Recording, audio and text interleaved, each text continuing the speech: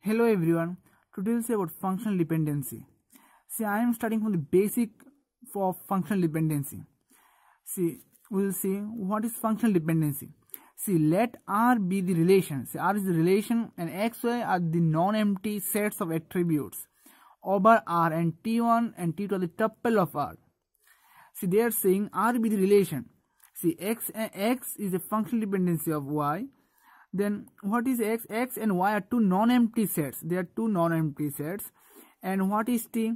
T was, there is one condition should satisfy. One is, the first one is tuple T1 of X set should be equal to tuple T2 of X set. Similarly in Y also tuple T1 of Y set should be equal to tuple T2 of Y set. And what is R? R is the attributes. See, here I have written A1, A2 up to AN, means the attributes which we are depending on. See, means R this relation, means it is containing all the attributes. This is about functional dependency. This is a basic definition of functional dependency.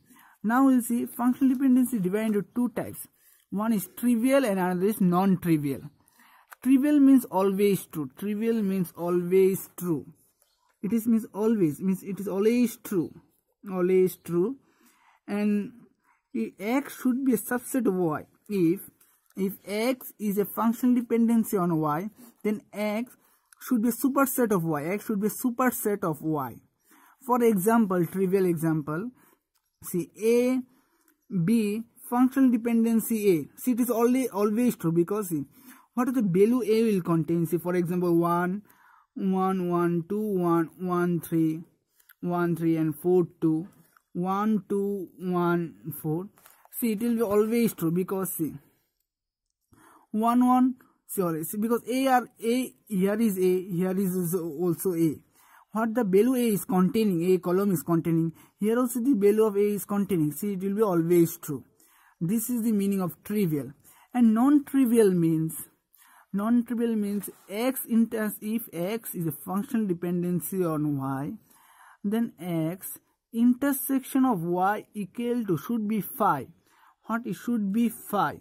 Then it is a non-trivial functional dependency.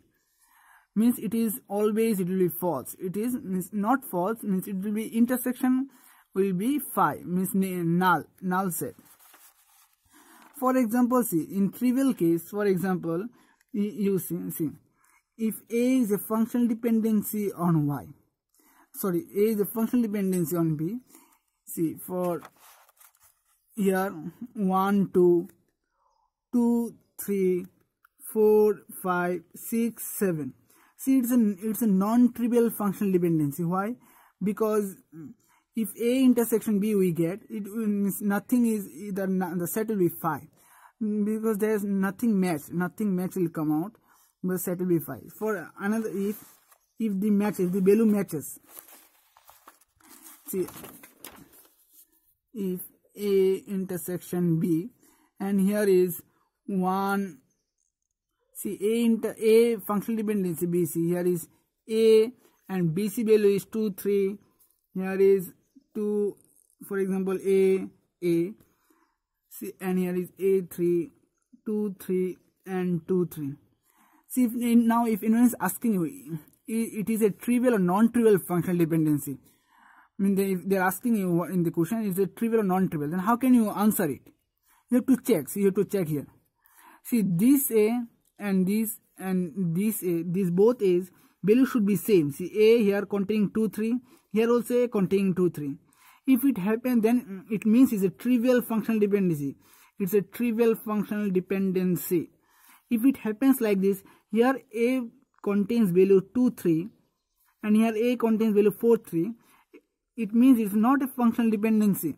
It means it's not a trivial functional dependency. I repeat, you have to check like this only. If the value is same for two tuples, A tuples and this A tuple, the value is same, means trivial. The value does not same, then it's a non-trivial functional dependency. This is how you can understand it, difference between trivial and non-trivial functional dependency. So this is about only functional dependency. In next videos, in upcoming videos, I'll make another video about how to check trivial and non-trivial functional dependency. Thanks for watching. Thank you. Please subscribe my channel for more upcoming videos. Thank you.